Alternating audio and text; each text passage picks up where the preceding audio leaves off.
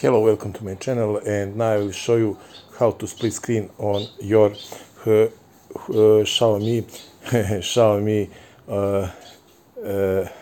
Mi 90 phone.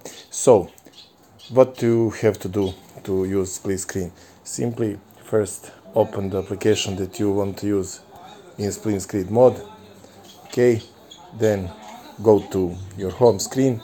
After that, enter in recent application menu, just like this, and now choose the application that you want to use in split screen mode. Press on application one long press, and after that the option will pop up from the right side. As you see, those two rectangles, press on it, and here it is. The screen is splitted, and now YouTube is on the upper part of the screen, and on down you can use, for example, browser, and here it is. Browsing is on the lower part of the screen, and you can browse internet.